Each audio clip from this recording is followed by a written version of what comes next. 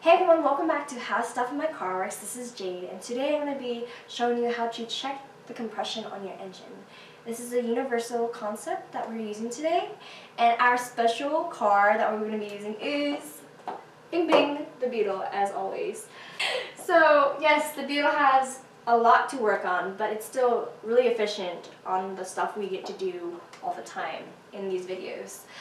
So the advantage of knowing how to do this is because if there was a misfire on your cylinder and you didn't find any possibilities, then most likely it will lead to the cylinder, again, that it doesn't have any compression on it. So this is why I'm going to be showing you how to do it, in case that ever occurred. So of course we're going to be using a compression tester with a ratchet, extension, a spark plug socket. So next we're going to be using a spark plug wire plier, and then a remote starter. So these are the tools we're going to be using today. So as you can see, I've already connected the remote starter. Okay, so I didn't show you these steps because you can accomplish the same task with having an assistant turning your engine over. So if you're going to be doing that, then you need to remember to remove the fuel pump fuse so the engine won't start on you. So first, we're going to be removing the spark plug wire.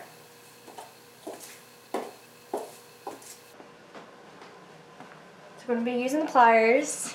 So the further down you get it, the closer you can get it taken off. Alright, so this is what it will look like. Just set it aside.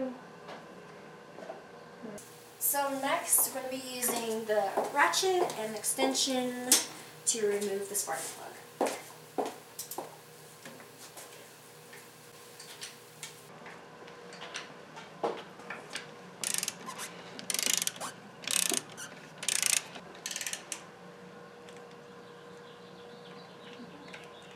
Okay.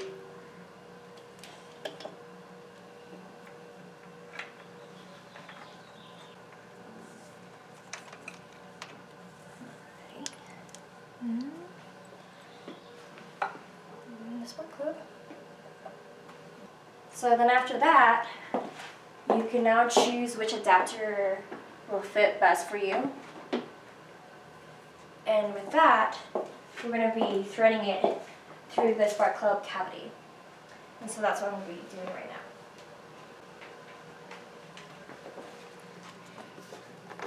now. Let's see.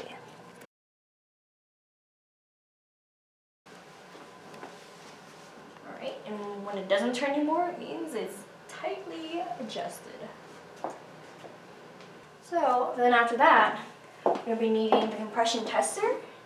And with this, at the end, it's an easy, quick connector. And you're just gonna have to be pulling,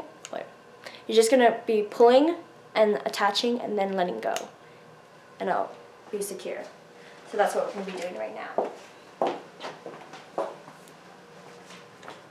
So like I said, pull, connect, let go. And it's adjusted exactly. And it's also secure. So once the compression tester is connected, now we can use the remote starter. But if you don't have this option, remember you could also have an assistant turn over the engine for you.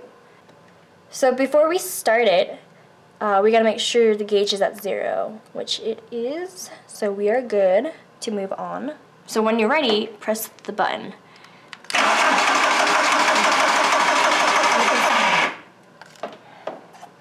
And that's how you know it works. By looking at the gauge, now I know that it's at 162 psi approximately. Basically this is good, but usually any cylinder, it should be at least to 100 psi. If it's anything lower than that, it means there's something wrong with it. So if it's anything lower than 100, then that's your answer.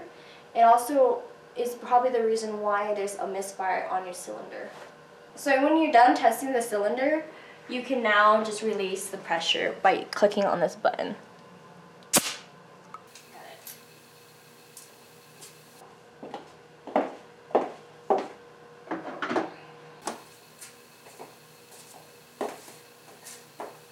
So stay tuned for next week. I'm going to be showing you some fun stuff. The last thing I want to mention is a quote. A goal is a dream with a deadline. Other than that, I hope you all have a nice day. Bye-bye. So to release the pressure, you can just push this button. It's a